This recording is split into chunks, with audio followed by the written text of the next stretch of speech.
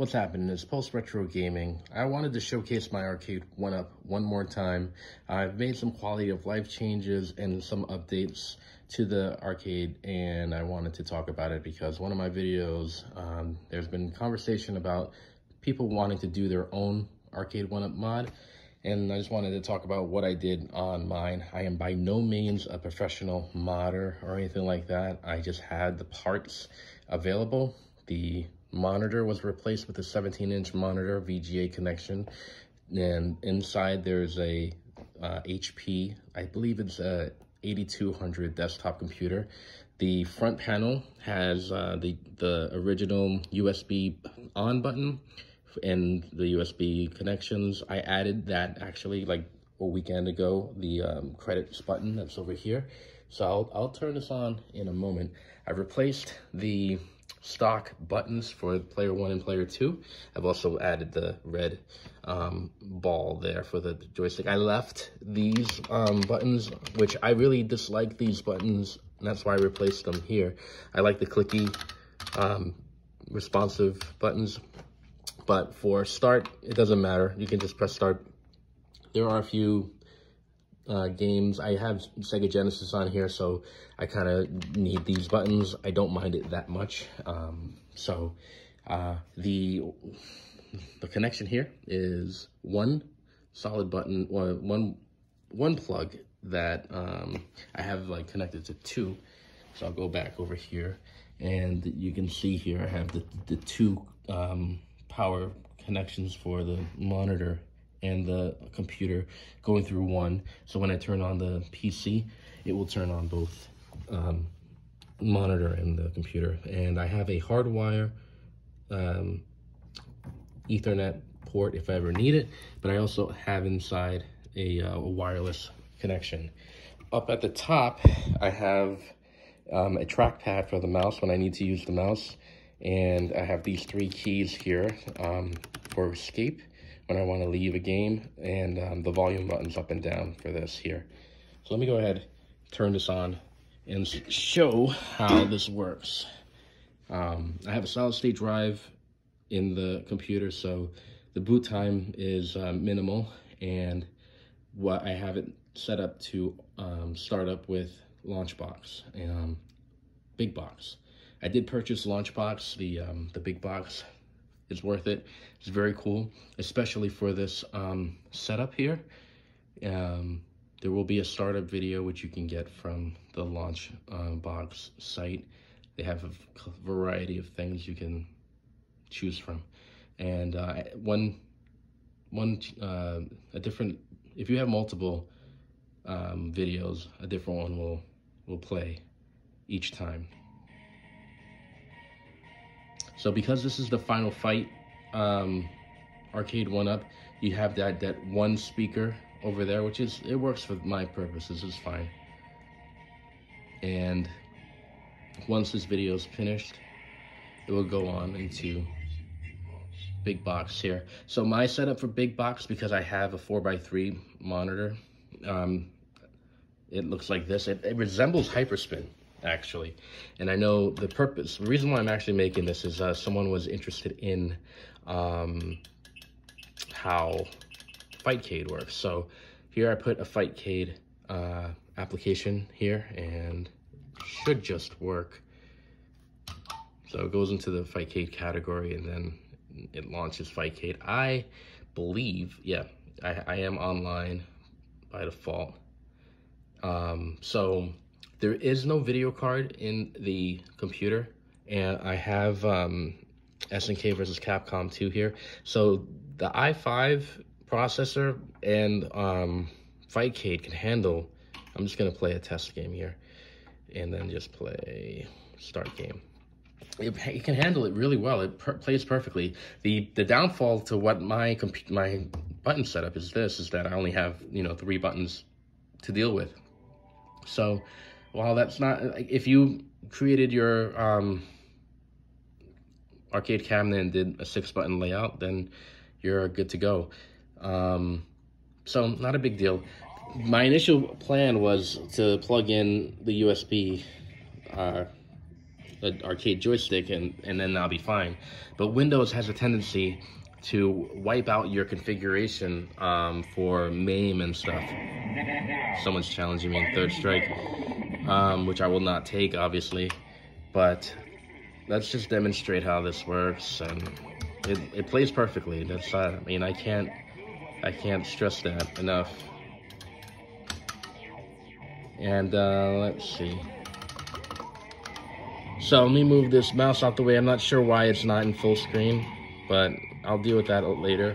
I'm not worried about it. It's very cool. And I'm just showing off I can do fireballs with one hand. I'm deaf.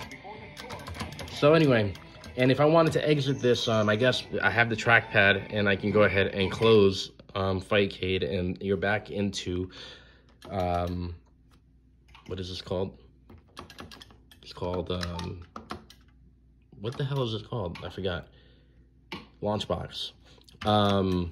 It's funny because it's supposed to, I should be able to control LaunchBox right now, but it's not. But I'm going to exit LaunchBox with my hotkey, and I actually have this USB switch to turn off the keyboard because my software, for some reason, doesn't automatically allow me to, it doesn't connect, like when you start up the computer, so I wouldn't be able to turn off the thing. So I'm gonna relaunch Bigbox here, and a new video will play. Wasn't my intention.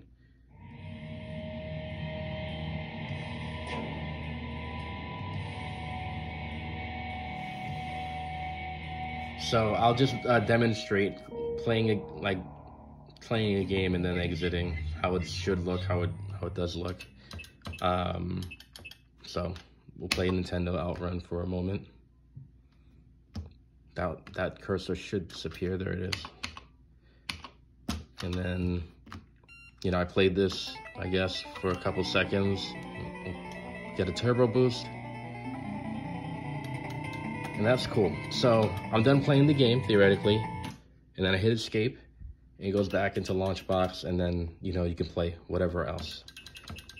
And these are my categories. These are all the games that I wanted. I have like thousands of arcade games. I realized recently that you can play Pac-Man co-op, so I put the Pac-Man game in here. I made a Pac-Man category. My son loves playing Pac-Man or watching me play Pac-Man. So I just have a variety of different Pac-Man games. Of course, I've got my Street Fighter, even though I really can't utilize all of the Street Fighter, but I can definitely play the Game Boy version. Oh, that's pretty loud. Let me see if I can demonstrate something else. Okay, and then I have Arcade1up to represent the games that were originally that came with this, but also the other ports that accompany my setup. So playing Nintendo. Let's see if the volume works.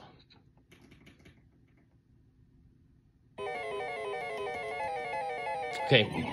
I think there's an issue with the Nintendo one, but I'll play an arcade game and then show how the volume is supposed to work. Pac-Land. Let me get out of this camera. So here's the coin button, by the way. Ugh. What I was doing originally was switching this from on to off in order to get a credit, which you can totally do, no big deal. The wiring, let me do the volume. See, the volume's getting louder, the volume's going low, and all that stuff. Anyone who played Pac-Land before and didn't know about this, I'm gonna show you something. I learned this very recently, and I've played this game. I've known of this game a long time. I played it when I was a kid. Uh-oh. Yeah, get the ghost. My son goes, oh, every time I eat a ghost. Let's see if I can do it. I don't know if I need the power. Okay, here it is. You're welcome. And now he's got a freaking hard hat, like a baseball hard hat. Power up. Crazy, I never even knew. I learned it like this year. All right, so I'm gonna lower the volume here. Now the volume's low, and I'm gonna exit the game. So we're back in the LaunchBox, and I would spend the rest of my my game session here. I created the Namco Museum category. I've also created the Beats of Rage. I had to add the art for it and stuff, but it's very cool. You know, to have the collection of my favorite, you know, category Street Fighter here. I'm looking for a solution for being able to plug in and unplug USB joysticks without it ruining the configuration for MAME and stuff. So if anyone knows anything about that, then that'd be cool. So what I'm gonna do here is when I'm done playing, I exit and then I hit you know, escape again, and then I turn off the system. And that is pretty much it. What else is there to talk about? Let's see. If I wanted to like use a you know, keyboard or something, I usually have this external keyboard with the USB, which I would plug in here, and I could then use a keyboard. So if I wanted to type something, hit the start button. Where are you hiding? I think my battery might have, no, the battery's on here. Keyboard, let's see, what's the best way to do it? Okay, now I'll just type stuff. So if I ever need to do it, I'd use this. And that's how that works. Or I can use a wired keyboard or whatever. Let me think. I think, well, another thing is for player 1 and player 2 is being shared by one controller. So I have this map with a generic like USB board for controller.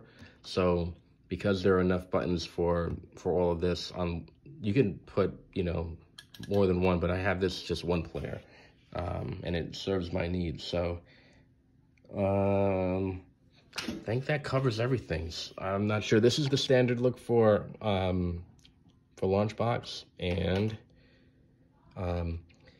while this is acceptable to use on the arcade, for an arcade setup, the better bet is to use Bigbox, because you can then control your arcade, not with a mouse clicking and pointing, but with I'm just gonna skip this. But you can then control the game from here, and it just makes more sense. You know, it makes it that much better. You don't have to rely on a keyboard and a mouse. You don't need a drawer or anything like that. You can just have it all contained and playable. So if there are any questions, leave them in the comments.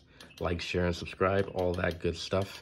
And thank you for watching. So if you want to see me on my full-size arcade in the basement, you can catch me on Twitch at Post Retro Gaming.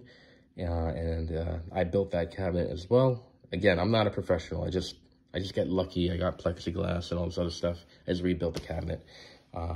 Just hang out, come and chat. You know, do all that other things. So yeah, I'm just gonna probably play some games, and I will catch you later. Stay fresh, cheese bags.